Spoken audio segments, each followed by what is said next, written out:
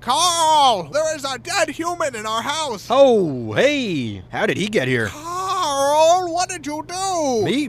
I didn't do this. Explain what happened, Carl! I've never seen him before in my life. Why did you kill this person, Carl? I do not kill people. That is my least favorite thing to do. Tell me, Carl, exactly what you were doing before I got home. All right, well, I was upstairs. Okay. I was sitting in my room. Yes. Reading a book. Go on. And, well, this guy walked in. Okay. So I went up to him. Yes. And I stabbed him 37 times in the chest.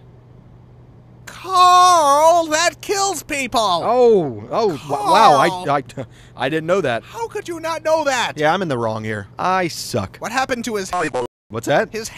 Why are they missing? Well, I kind of cooked them up and ate them.